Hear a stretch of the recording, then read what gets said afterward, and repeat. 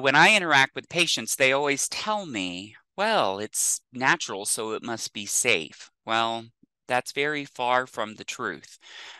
Over the last 5 years, we've seen, and again, the limitation being observational, but observational data are strongly pointing to the fact that, number one, cannabis use at any point in time, be it recreational or medicinal, may lead to the development of ASCVD disease, so or cardiovascular disease, and so therefore it's a risk factor.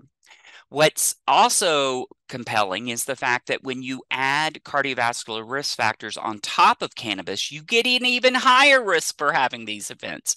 So honestly, I say that to patients, you need to treat this just like you would any other risk factor, and honestly understand the risks that you are taking.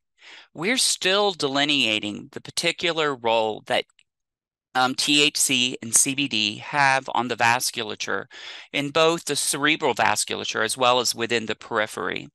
We know acute use can lead to a drop in blood pressure, and therefore, particularly when this is vaped or when it is smoked and or combusted. And so therefore that plays into the count of understanding the potential risk for stroke.